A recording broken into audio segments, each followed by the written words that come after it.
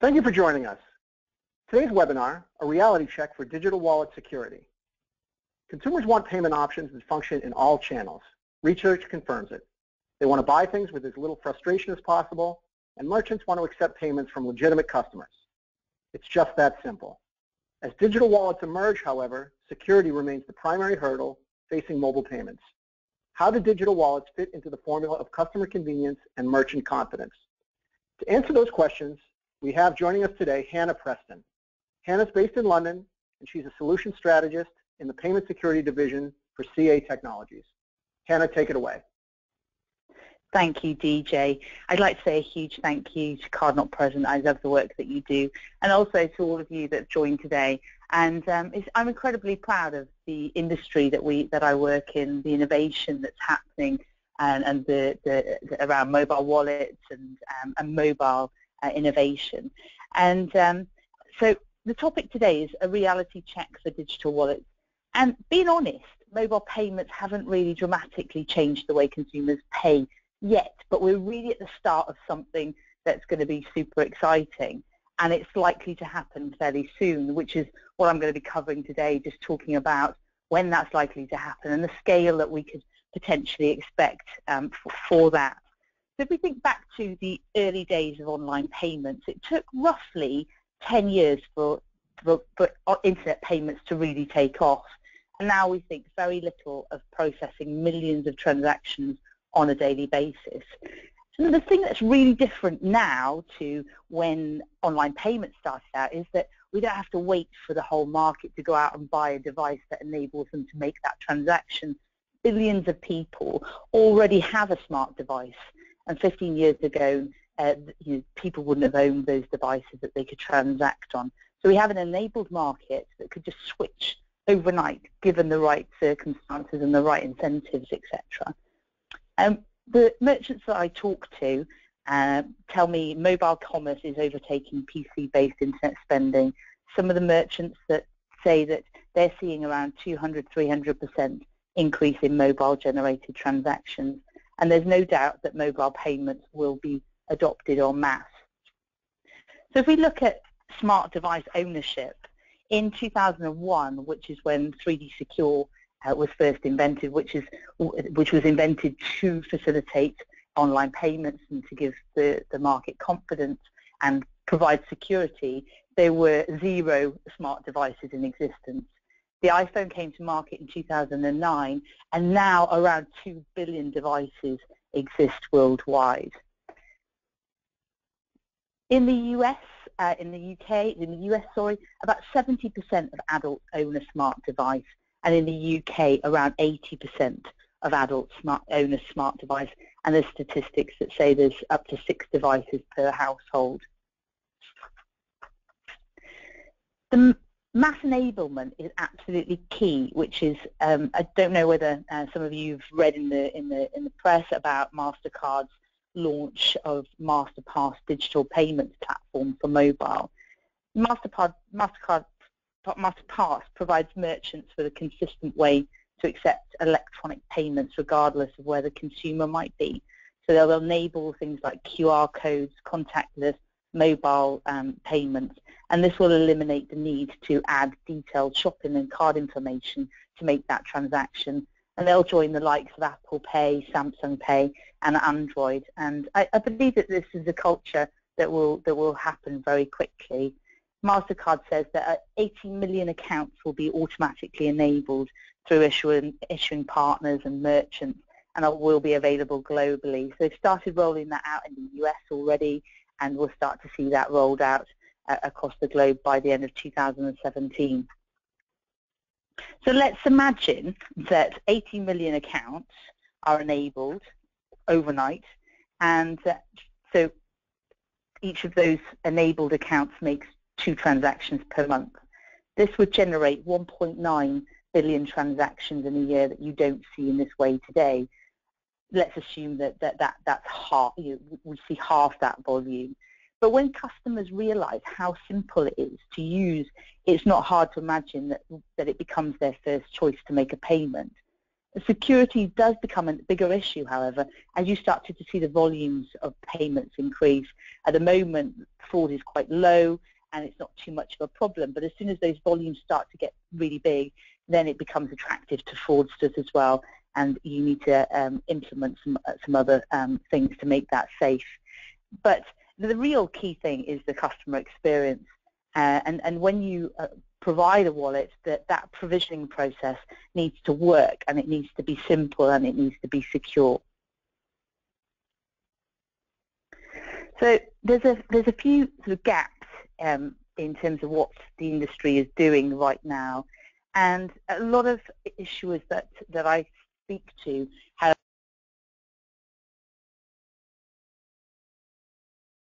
a 3D Secure.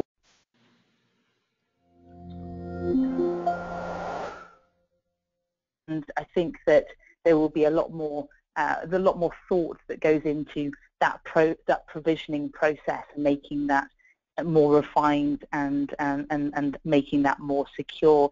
A problem that we're seeing in the industry right now is whereby fraudsters are actually in possession of a real card. They've redirected the post, they've got the PIN number, they've got the card, and they're able to buy a device, use their own fingerprint. And we're not seeing issuers decline a great deal of mobile wallet transactions because they want it to succeed. If you decline a provisioning opportunity, then you lose all subsequent transactions thereafter. So it's really important that you have confidence in being able to provision that card or not provision that card if you think that there's a risk. So in the 3D Secure world, we use what's called risk-based approach, which we look at the device, we look at the behavior, we look at known fraud patterns. We have an intelligent approach to being able to decide whether something is fraud or whether it's genuine behavior. And consumers want it to be simple, and this enables you to make very, very rapid decisions about whether you think that it's high risk or not.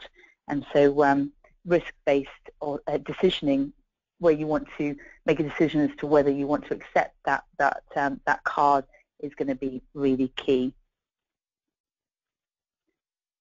What we do today probably won't be enough going forward. We learned a lot from the US when Apple Pay was rolled out and then became available in the UK. Some of our US counterparts suffered up to 600 basis points of fraud, which is high. The UK have done a better job of the provisioning process, so they haven't suffered quite so much. But the issuers that I'm talking to are seeing an increase in fraud coming through the likes of Apple Pay and Samsung, etc. The real key thing for issuers and the payments industry is speed and being able to adopt new methods of mobile payment types, to be able to go to market really quickly, to have a first mover advantage. And you will want to be able to rapidly onboard new mobile payment types, and it wants to be easy and simple, and you also want to be able to have this seamless provisioning process. The other thing that you will want to have is tools for managing multiple wallets. And we were talking, DJ and I were talking earlier on about where we are right now in terms of wallets, and that we're really at the start of where we're going to end up. And it's a mobile device currently is the mechanism that contains all the card information or that you provision it to, but who knows what we'll be provisioning it to in the future. And so a wallet won't only exist on something like a mobile device, it might exist on other devices. You will, as it becomes a more critical element of your business, so where you're making a substantial profit from mobile wallets, then you'll need to report to boards and execs and etc. will become more important, so that you want to see where are the kinks in the provisioning process, how many failed payments are we having, what more can we do to improve this experience, and make sure that that we know what's going on with our customers in terms of their experiences, etc. By managing your wallet in-house, obviously you don't benefit from having a consortium approach. So there is enormous value in being able to blacklist a device, for instance, or to profile fraudulent behavior that you're seeing across different issuers on a global basis and on a local level, etc. So by having that in-house, obviously you're not able to then collaborate with the market and share intelligence so that you can be more, you can defend against fraud attacks that other issuers have suffered. So at the moment, it's an exciting time in terms of the payment industry. We're seeing 3D Secure, the protocol is being updated. PSD2 is creating a new channel of payments, and then mobile wallets are about to emerge as well. And so what we see in payment security is that you will want to have a holistic view of all of those different channels, because at the end of the day, it's just a way of accepting a payment, and customers will want similar experiences across different channels, and you want it to be simple in terms of managing and reporting and things like that. So that's the view that we're taking from a payment security point of view. So I'm going to talk a little bit about the new protocol, the new 3D Secure protocol, and the reason why I'm talking about it in this context of mobile wallets is because it's all integral in terms of the technical capability of making it happen. So I had a great opportunity to speak to James Rendell, who's our VP of Business Strategy, and ask him a few questions. And also I've been at the MasterCard conference this week, so I've picked up some information there that I can share with you too. There's some stuff that I can't share because there's some restrictions around Invico, etc. So if you've got questions, I'll answer what I can, but I might have to be a bit vague on some of them just because we have to be careful what we say, but I'll share as much as I can with you. So I wanted him to, so I asked James to just point out the difference between the current protocol and the new protocol, and it's a pretty significant difference, and technically it means that if you think about it, when 3D Secure was invented, there were no smartphones. It was invented in 2001, and the first smartphone came to market in 2009. So the real key thing is that this has been designed around enabling the features of the mobile to be compatible with the mobile, to give an experience that you would expect on a mobile device.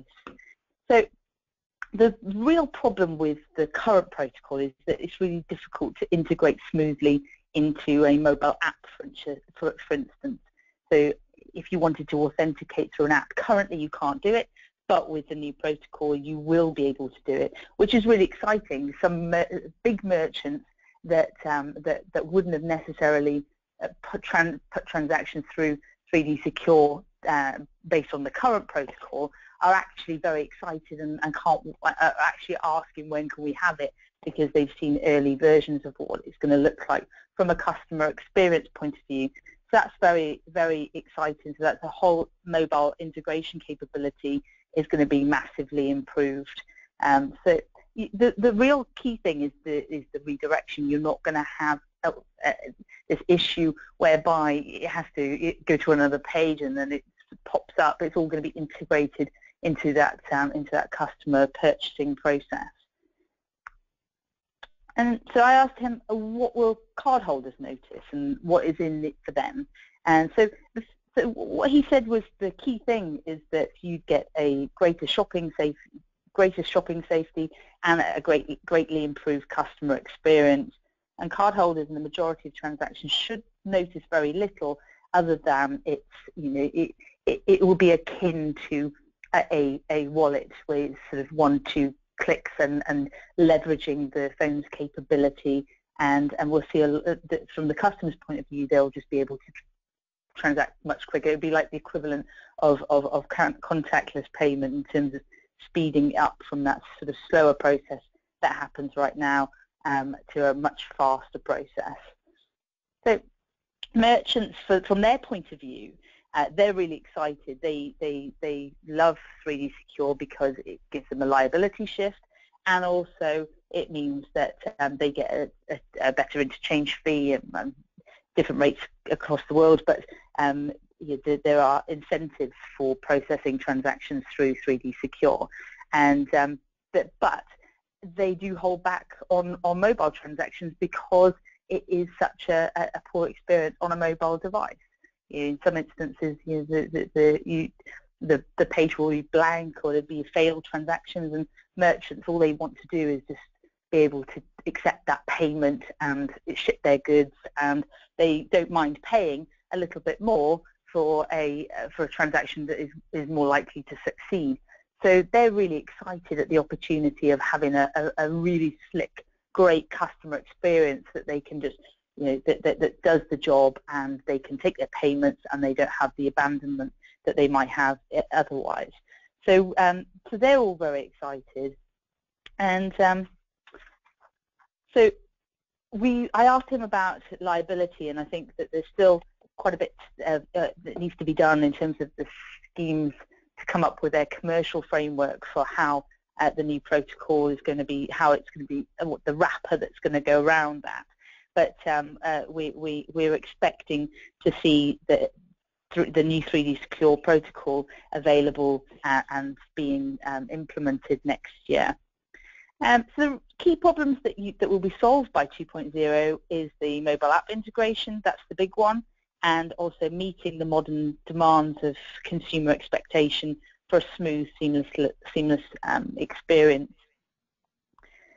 So some people say it's been a long time since there's been enhancements to the original protocol, and we are very confident with Envico running the new protocol that all efforts will be made to keep that up to date and adapting to the new environment that we're seeing in terms of expansion of connected devices and devices that are going to be capable of accepting a payment. So I've kind of got through everything that I had hoped to share with you. And DJ, I know you've got a couple of questions that came in earlier in the week, and I'm open to any questions that the audience might want to put forward and talk about. Great, Hannah. Great. Yes, we have had a couple of questions come in. I'd love to ask you a couple, and we'll spend until the bottom of the hour maybe answering a couple of questions. So the first one that came in said, I am interested in the future evolving trends of wallets from the perspective of security concerns and risk call-out and the future state of fraud mitigation. So if you could talk a little bit about that, about what you see coming as far as what will happen with wallets in the future. Our audience would love to hear about that. Yes, so as I mentioned earlier in the presentation, I think we're at the very beginning of where wallets will go, or sort of payments in general. So as I mentioned, we will see, your washing machine and your car and other devices that are enabled that can make a payment. And so if you think about that in terms of risk, that's kind of scary, being held to ransom by your car, for instance, that's connected to the internet, that somebody could hack or somebody could access information, or so it's really important that we all do the right thing in terms of security, because we love convenience. We love technology that enables us to just do all the things that we want to do really easily and simply, and we don't want that spoilt by by fear of our devices or our money being stolen. And we do, and all of the issuers and the whole industry are developing solutions, that have solutions that we are implementing, that we're rolling out, and that we safeguard these devices. CA are investing huge amounts of their money in developing the technology of the future that means that we can have this connected and cloud-based convenient technology available to us, but at the same time we have the security that's required to make sure that we're all safe and our money isn't stolen by thieves. Fantastic. Okay. We do have another one that came in. an environment where preloading a card or a payment account into a wallet is accepted, the person wants to know how they can verify whether the card really belongs to the consumer. Is CVV verification good enough for the security that they want to provide to their customer? So that's a really great question, and so I have a few concepts on this. So if you're talking about a CVV number on its own is not enough, but you know it's a way, you know, that if they've managed to steal the card information, you know, they'd have to be in possession of the card to be able to use it on that basis. But if in the future we might not have cards anymore, so then you need to think of something else that's going to be suitable for provisioning that account or that, you know, the ID or something along those lines. But I think that you know, we're all moving away from static data, because anything that you can share or give away, it needs to be replaced. We need dynamic forms of authentication. We need to it needs to be something that can't be shared or stolen. So I think that we'll see a shift in our reliance on the CVV number, but you know, it is a form of security that can be useful, but in combination with other things. You wouldn't necessarily, you want to be in a position whereby if somebody's got the CVV number, but the behavior that you're seeing is indicative of fraud, you want to decline it, even if they've got it. You know, you need to be able to make intelligent decisions, which is why we've invested so heavily in our data science capabilities. So we're looking at the device, we're looking at, has that device been associated with fraud before? Is that behavior indicative of fraud? Is that behavior indicative of genuine transactions that we've seen from that customer before? And if so, then we can be more comfortable with that decision. But I think that, you know, anything physical, you need to think about, you need to have a risk-based approach on top of that. You need to be able to decide if something's not right, even if they tick all the boxes and they've got the right information. If it looks suspicious, then you need to be able to make that decision, and you need to have the intelligence to go with it.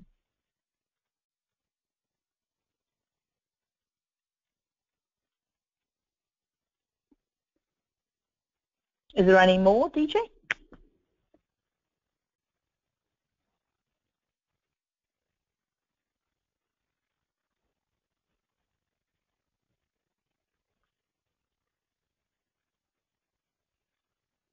Hello? I'm sorry. Nope. The questions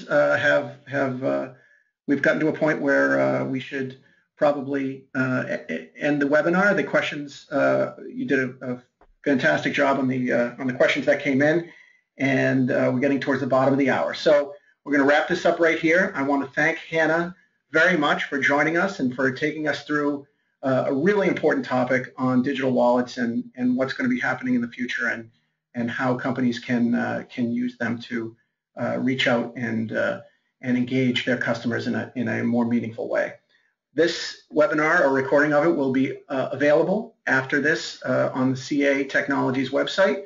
An email will be going out to each and everyone who signed up for the webinar with the ability to access that rebroadcast. So anything that you did not get at this time will be available to you in a recorded session. I'd like to thank you very much for joining us this afternoon, and we'll see you on our next event. Thank you so much. Thank you, Hannah. Thank you.